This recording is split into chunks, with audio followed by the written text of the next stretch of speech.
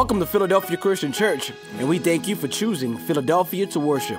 We would like to welcome all first-time visitors. Make yourself at home, and for those who are from out of state, please visit our Welcome Center in the foyer for a token of love to you.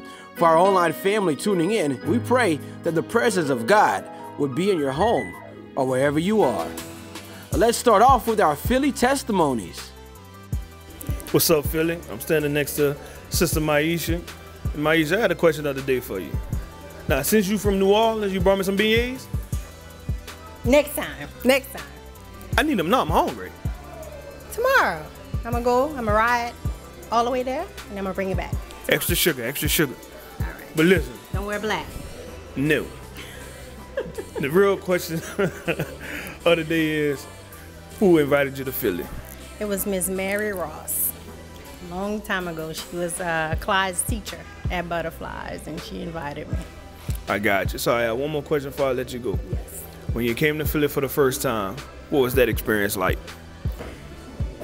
It was awesome. Life-changing, definitely. I feel like this is my family, you know. I don't have family here, or I haven't lived actually where I have family the last 20 years. So basically it's like home. I got you. You saying that for real, or you just saying that to make it look good? Man, I'm always real. All right, I see you got the helmet fatigue on like you about to go to war or something. Rising up, I'm on the wall.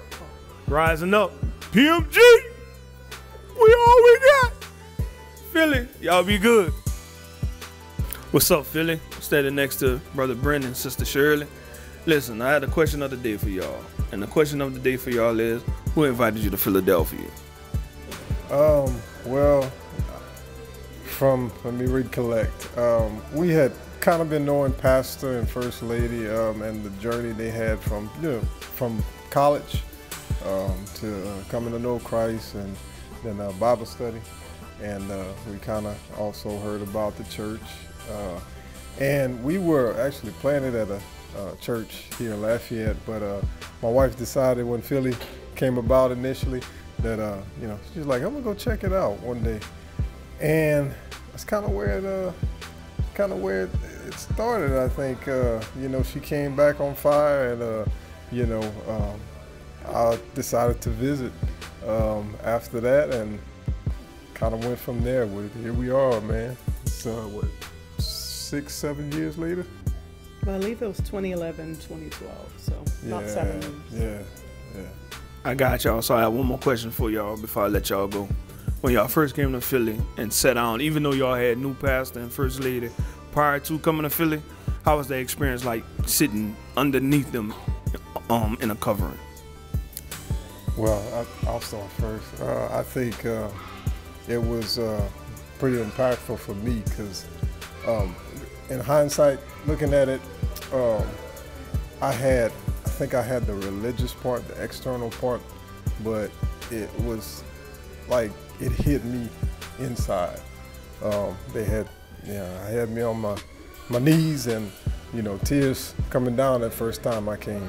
It was at the Pine Street campus, and it's been a continual growth process. I think God needed to rework me inside, at a heart level, and not just. I grew up in the church, so I knew all of the external things and how Christian, being Baptist, is supposed to look, but just coming to know it, Philly has helped me with my relationship, so let me stop. I don't want to take too much time.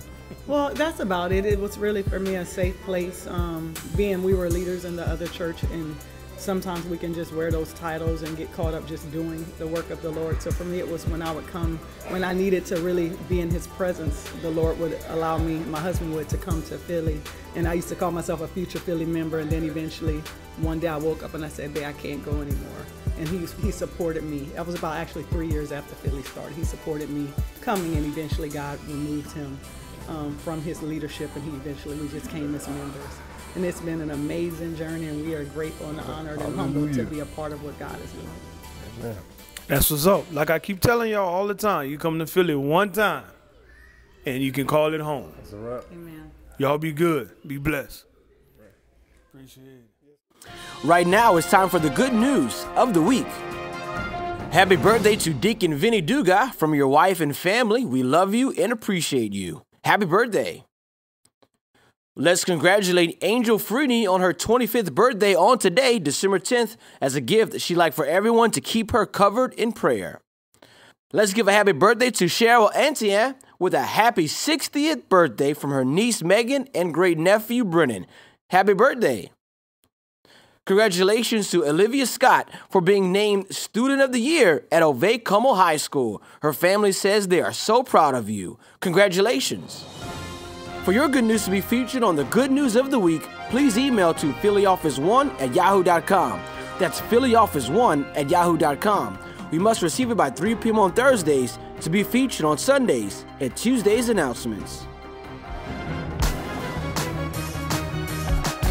This week's Saints is a regular week at Philadelphia with Monday through Friday noonday prayer.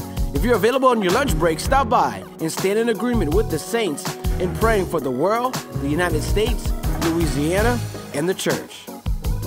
If you missed last Bible study, you can download the Philly app right from your app store. It's available on Android or Apple devices. Just search for PCC Lafayette. The School of Prayer will be at 6:15 p.m. on Thursday evening. Be with us for corporate prayer and learn how to pray and stand in agreement with the saints. The Bible tells us that we should weep with those who weep and rejoice with those who rejoice. This month, the Fire Ministry would like to extend an exclusive invitation to all those people who are suffering with grief and loss during this time. We'll be meeting 7 o'clock every Thursday after prayer.